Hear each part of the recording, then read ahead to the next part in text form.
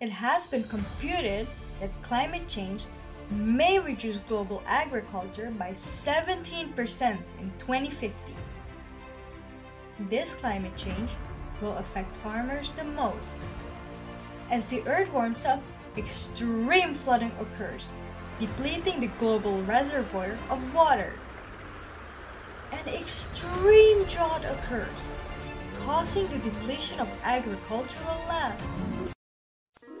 How are you, Pumpkin? I'm fine, Juma. You don't look fine to me.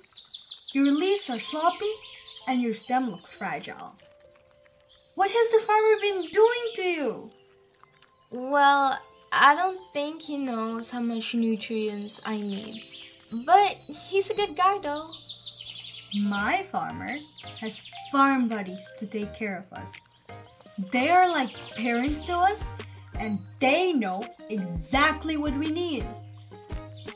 Oh, wow. That sounds amazing. I can see from your leaves that you're well taken care of. Maybe your farmer could use farm buddies too.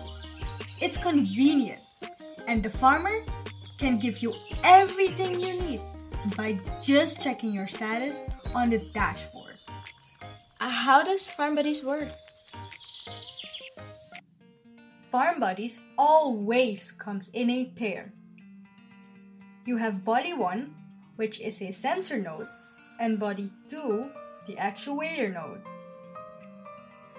These two buddies work together to automate your farm and increase your yields.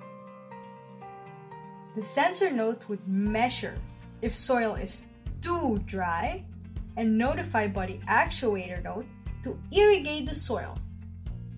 If the temperature increases over the maximum threshold, sensor node will notify Buddy actuator node to turn the fan on to cool the farm.